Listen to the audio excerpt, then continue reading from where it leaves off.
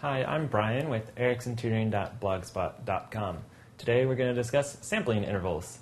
A sampling interval is simply the amount of time between data points. So how often you are making observations or recording data.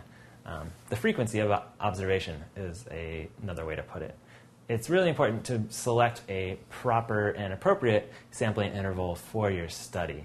You don't want it to be too fine and just generate a whole bunch of data that you can't really use, but at the same time, you don't want your sampling interval to be so large that you don't detect the pattern that you're looking for.